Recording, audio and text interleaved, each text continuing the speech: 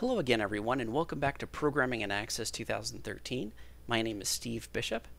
Today's video is the conclusion to our Programming and Access 2013 video series. So I just wanted to take the time to thank all of you who have watched these videos, and if you've managed to make it all the way this far, congratulations. That is no small feat to make it this far.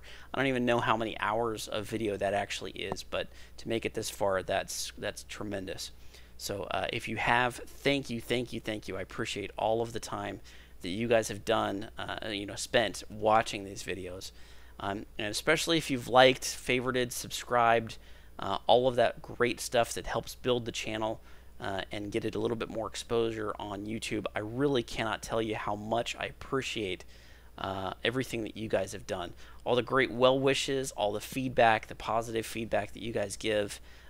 Even if you guys have some criticism, please feel free to drop me a line and let me know. Try not to be too harsh, though. I have a pretty brittle ego, so anyway, if you guys feel free to, if you want to say something, if you want to comment below about the video series or something that you'd like to see in an upcoming series that I do plan on having an advanced series, and I'm going to talk about that in just a moment. But if you have any comments, please feel free to leave them below. Any additional well wishes, or if you've got questions about something, about the video series in general, or something you want to ask other people who might be watching, feel free to drop a comment below. So the advanced course, I do have plans to build an advanced course for you guys. I'm going to get started on that here pretty shortly. We're going to talk about things like migrating your database backends to SQL Server, which is just a huge leap for you guys. If you can take what you've learned in this basic series and move on to the advanced, and you move that database, the backend database, to SQL Server, it's just going to be so key for your business and for your application building.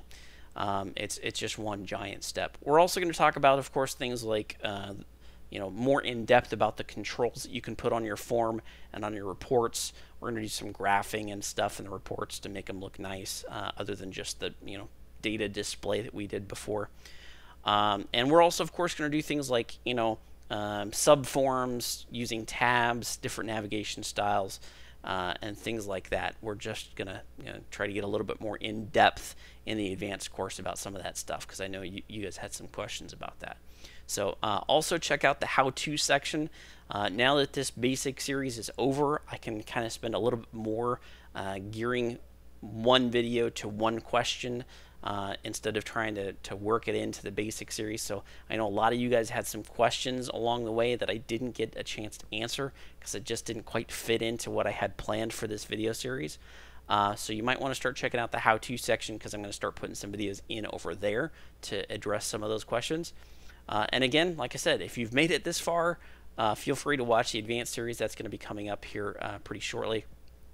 And one last time, I just again want to thank every one of you guys for subscribing, for liking videos, for commenting, for sending me those emails, and the well wishes. It's so wonderful that you guys have done that, and I really appreciate it. So thank you so much. All right, so until the advanced series or the how-to section, I will see you guys later. Thank you so much.